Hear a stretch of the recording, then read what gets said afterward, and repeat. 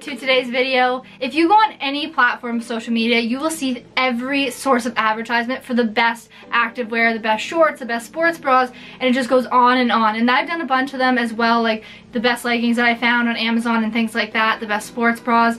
I've done tons of those, but today I wanted to switch it up and I wanted to tell you what I regret buying. So things that I wish I didn't buy still to this day. If you are interested and you want to learn from my mistakes, then stay tuned, subscribe, like this video, it really supports my channel, and enjoy the rest. Item number one is actually this cropped Zaya shirt. It wasn't cropped to begin with, but I couldn't stand it, so I cropped it to make it better, which actually did work, so I don't hate it as much. But it was obviously a little bit more pricey than I would like to pay for a shirt that I didn't like. However, it just hugged my stomach, like in all the wrong places. It didn't suck me in or anything. It was kind of like loose and then all of a sudden like around my tummy. So it's like if I was bloated or I had some things that I shouldn't eat, this shirt would let you know before you even felt it. So it just wasn't a very good confident shirt, I want to put on a shirt and be like, yeah, I'm freaking hot, but this was not it. So if you're someone that is self-conscious of your stomach, or you just want to feel sexy in a shirt, don't buy this. Item number two is this adorable crop shirt from Gymshark. It is so cute. I absolutely love it, except it was a waste of money. So I know that sounds contradicting. However, I find that it's just never the perfect weather for it. So if I'm really cold, I'm not gonna wear this because it's half of a shirt. But if I'm really hot, I'm not gonna wear this because the freaking material doesn't breathe. And I know people say, oh, it's so breathable, blah, blah, blah. I don't know if they're sponsored because this shirt is not breathable, at all. So that's my issue with this shirt. So for that reason, I've never worn it. I've tried to wear it during a workout, got too hot, ended up exchanging it for something else, and I wore something else during the workout. But I regret buying it because it was more expensive than a shirt I would normally pay for, and I've never freaking worn it because it's just never the right temperature.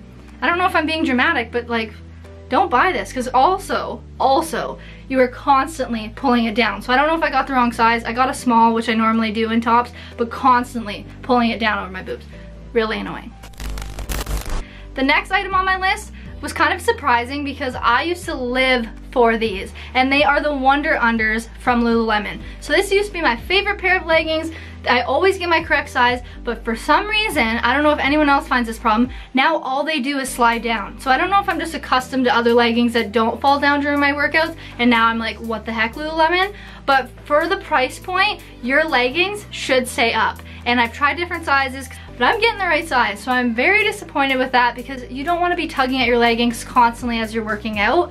Other than that, they are squat proof, which is nice, but for the price point and the fact that you always have to touch them during a workout, I'm not a fan, really not a fan. So I've actually been disappointed, and I have not bought any more Lululemons, and I probably won't until someone else convinces me they're worth the money again.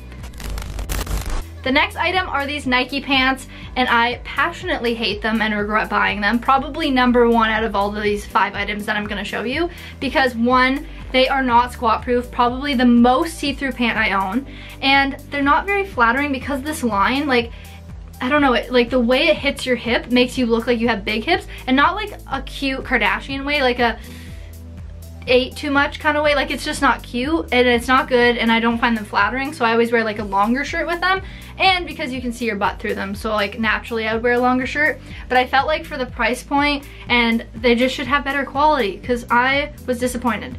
But yeah, definitely don't get them. Out of any item that I'm gonna say, do not get these, because it just has a crappy waistband. It looks it feels like they made them in 4 minutes and then just charged a bunch of money, so don't do it.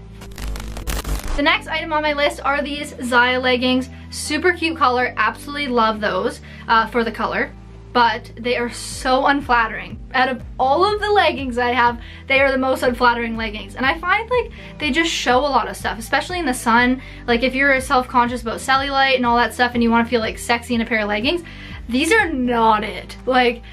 I can't express that enough. Do not buy these if you have cellulite, or if you're self-conscious about cellulite and you are trying to work it off desperately while trying to work out, and you put these on and then you just feel worse. So honestly, huge hit in the ego. So I wouldn't recommend these. I don't know if I said this already, but they are squat proof and they don't fall down. So if you're into that, that's fine. But like, and if you maybe have no cellulite or you aren't like worried about that kind of stuff or just looking unflattering, but it does show underwear lines and that really bothers me. So like I go commando, but if you are someone that wants to wear underwear and not see the lines, also don't get them. You know what I mean?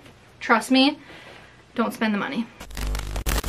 Okay guys, so that concludes this video. I hope you learned from me and my mistakes.